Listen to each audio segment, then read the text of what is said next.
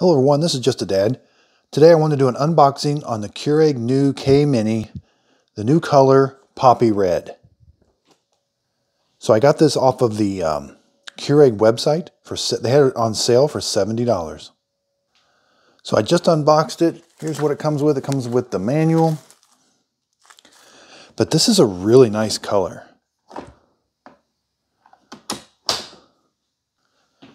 Okay, so this is the K-Mini. So it's just got a single brew button. It doesn't have a bold or strong button. That's the K-Mini Plus.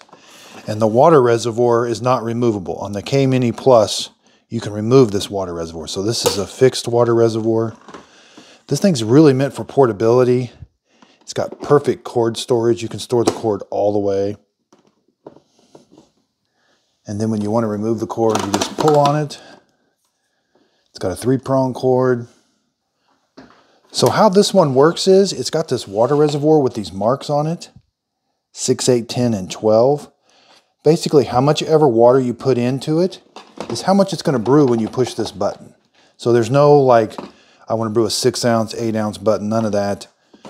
Whatever water I put back here, when I press this brew button, that's the amount of water that's going to brew through this K-Cup. So in some aspects, it's very simple. But in some aspects, you know, it is a little inconvenient having to put the exact amount of water in each time. Where on some Keurigs, you can just press a button.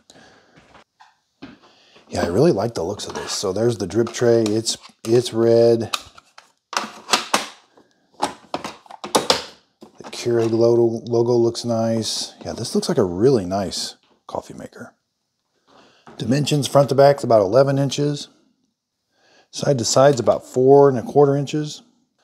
And height-wise, it's about 17½ inches, so it will fit under a kitchen cabinet just fine.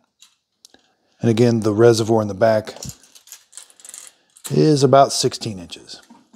So I just really like this color. I don't know why, but I just really do. I think it looks really stylish, kind of cute. Check out my next video. I'll show you what to do for setup. The first thing you should do before you brew a cup of coffee.